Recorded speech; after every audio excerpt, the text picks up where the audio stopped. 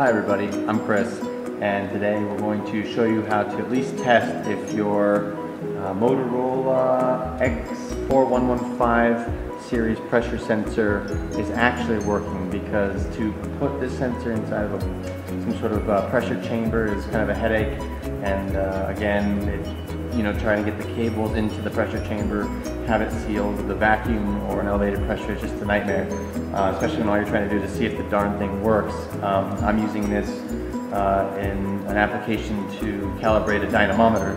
You want to know the ambient temperature, humidity, and pressure in order to get the right power measurement. So anyhow, what I've done is I've hooked it up to an Arduino.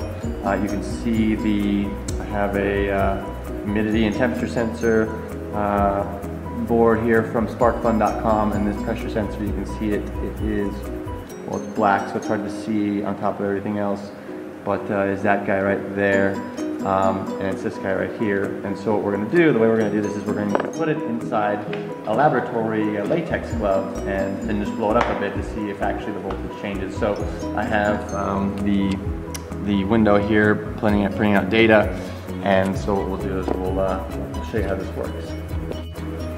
So in my case, because my little circuit sticks off the Arduino board, it makes it a little bit more challenging, but that's why the laboratory glove is good, because you can stretch it out quite a bit.